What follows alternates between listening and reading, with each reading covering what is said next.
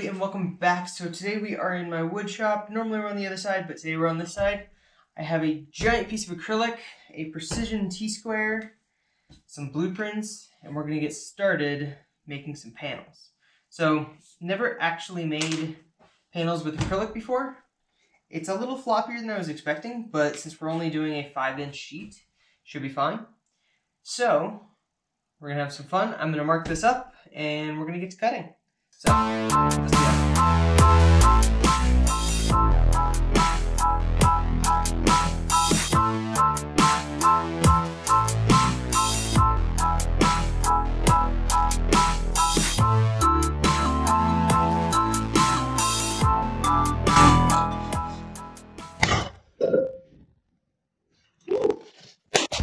So it kind of worked, and at the same time, it kind of didn't.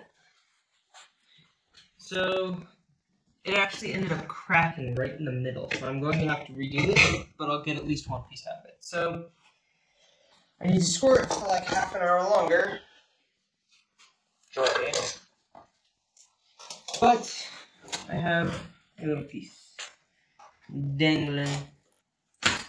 So I don't know if you guys can see it too well, but it shattered right down the middle. And I've got some hard edges over here that I don't like. But they're scored well enough. It looks like glass. That's scary to look at. That was not ideal. There is a crack right there. So I have about that much and about that much, which is enough for a couple of panels. So we are going to start with that. I'm going to now cut the second one. Maybe find something longer to use as a straight edge. Because that was not fun moving it twice. But I'm going to cut the second one and we'll be back in just a little bit. Alright. I now have 2 sheets of acrylic. One of them is slightly bigger than the other, which is the idea. It's a smidgen smaller on the top panel.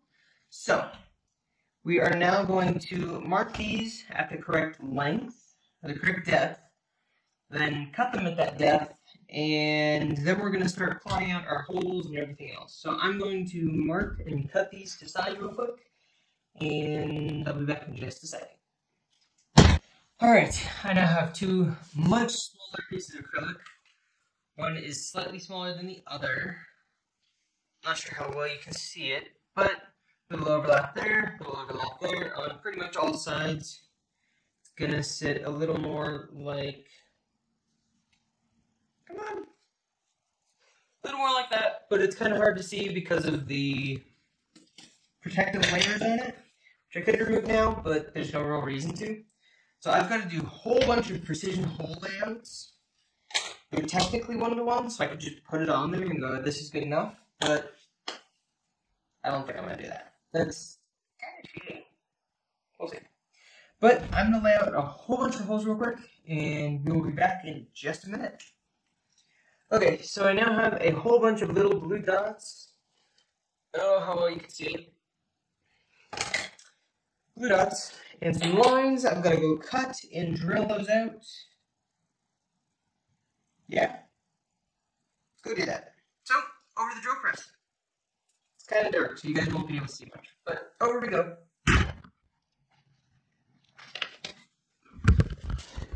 So, real quickly, I need to center punch all the holes. There you go.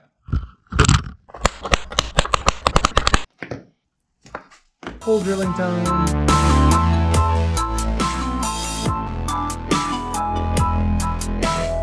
Alright, next we are going to drill these radius, which we're actually going to do with a drill bit.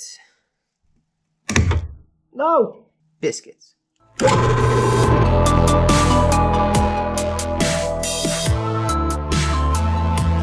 these radius are 7/16. So we're going to drill those out real quick.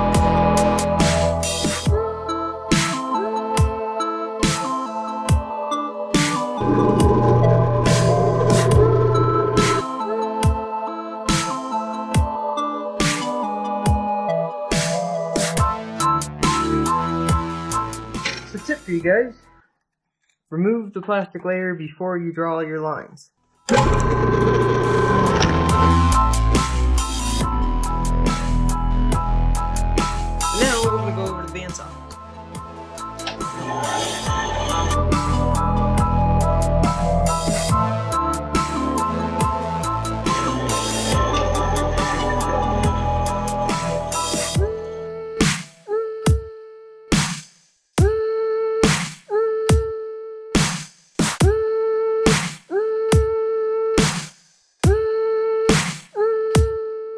Alright guys, hopefully you enjoyed watching me make the nice little fuel panel.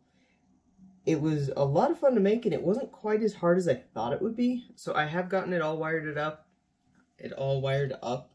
and I have plugged it into an Arduino, written some quick code. All the buttons and switches work, which honestly makes me really happy.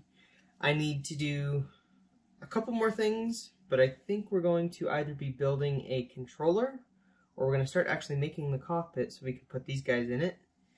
That would be super neat, but we shall see where this goes. You guys will have to stay tuned for the next episode and see where this goes in the next direction. But hopefully you guys liked watching me make this little panel, and we'll see you guys in the next episode.